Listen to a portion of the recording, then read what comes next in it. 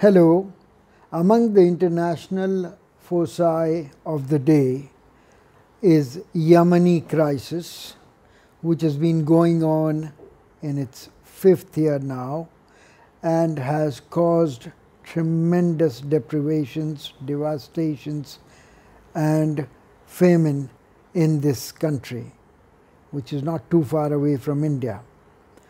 How has the situation come to pass and how is it likely to pan out in future is something that we will study together with its ramifications on our own interests.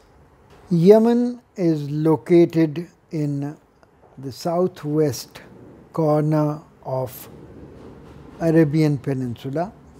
It is a hilly terrain in the north and is desert in the south.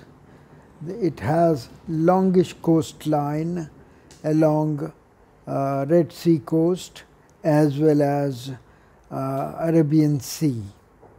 It contains Bab al-Mandeb, a region through which much of international trade between Europe and Asia passes. That is where lies its strategic significance. And also important here is the region itself, which has its own peculiarities with Sudan, Somalia, Egypt, Saudi Arabia, Oman and other neighboring countries being involved in the crisis. To get it right and in a nutshell, the country is officially called Yemen Arab Republic. It has a population of 27.5 million and it has an area of 528,000 square kilometers. Its GDP on nominal basis is $285 billion. Per capita income wise, it turns out to be something like $925 per person, which is nearly half of India's per capita income.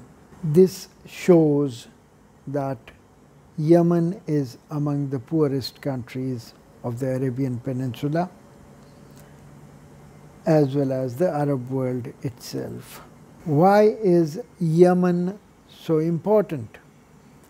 Yemen's importance to the world at large lies in it being a guardian of Bab al-Mandeb region, through which much of the trade between Asia and Europe through Suez Canal lies. Any insecurity or terrorism in this area can make passage through this strait, which is a jugular of world trade, difficult. It may have serious consequences for us as well, as nearly 40% of our trade with Europe and United States goes through this area. Even otherwise, Yemen has been a region with ancient ties with India, and a lot of Yemeni extraction people used to work in India, particularly during Nizam's term in Hyderabad state. So there are Indians still in Yemen as expatriate workers.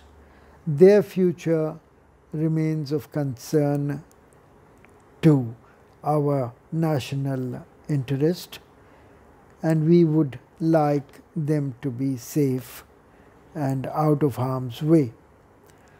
India has not taken any official position on Yemeni crisis except for wishing the hostilities to cease and the problem to be resolved amicably without outside interference. We nevertheless remain vigilant and hope that the problem would have an early solution. Thank you.